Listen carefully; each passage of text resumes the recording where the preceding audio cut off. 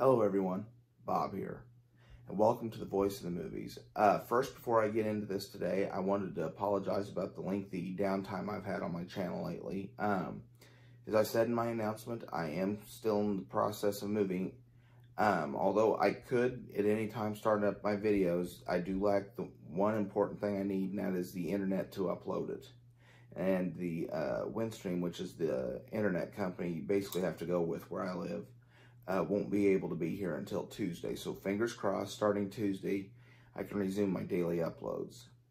But the only reason this one is going up today, this episode of Voice of the Movies, is because I escaped over to my brother's and used his internet for a little bit. I wanted to keep up my Saturday regular repeat time of the series. Today we are looking at 1981's The Burning from Light in the Attic Records. I guess it's distributed from Light in the Attic Records. It's distributed by Light in the Attic Records. One Way Static is the presser. This is the black version, and this was a limited run of there are only 200 of these worldwide. So let's see what the album itself looks like. Here is the album's artwork. Again, I apologize about using the top of this Klipsch Tower speaker as a table, but I haven't completely unpacked yet.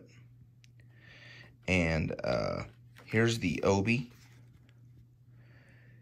Has some interesting information about the movie. Talks about Jason Alexander of Seinfeld being in it, as well as a couple other actors that are in it. Tom Savini doing the makeup.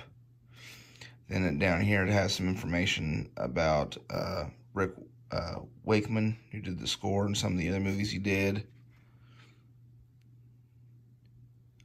And just some information in the back of the OB has some other stuff from onewaystatic.com.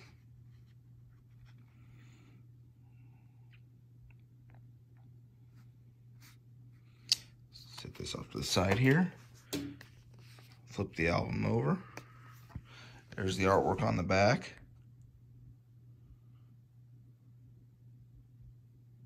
Track listing. The copyright 2017.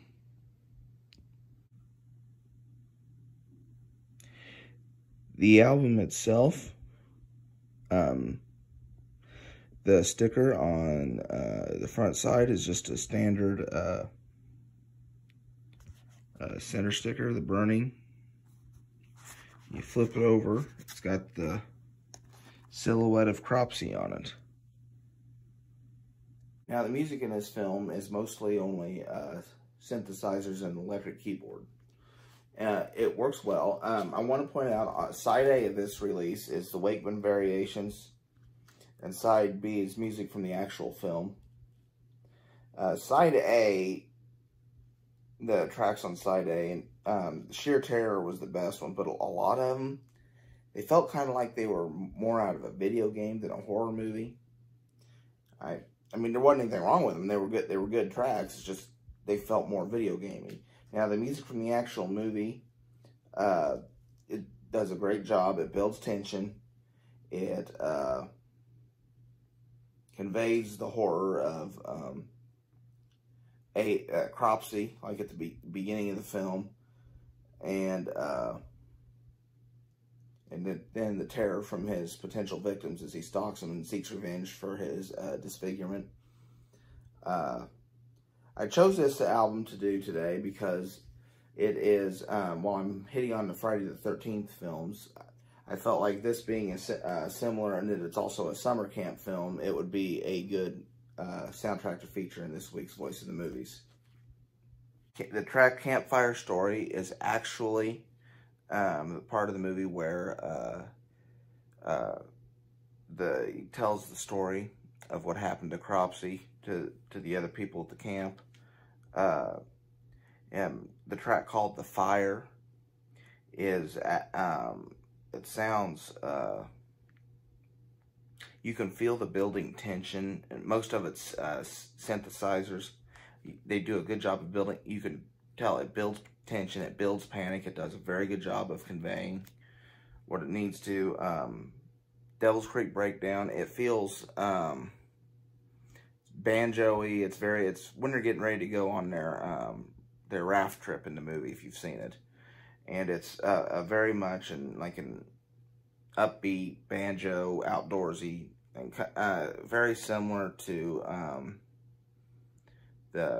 if you've seen Friday the 13th, it's very similar to the music they play when Kevin Bacon's character and his girlfriend and the other guy come to the show up at Camp Crystal Lake. But overall, it's a good horror movie score. It's a good slasher score from the early 80s, and like I say, pick it up. It's well worth it. Thank you so much for watching. I apologize about the weird format. I'm just not settled in yet. We'll get there. I'm with everything going on right now. It's taking a lot longer than I thought it would.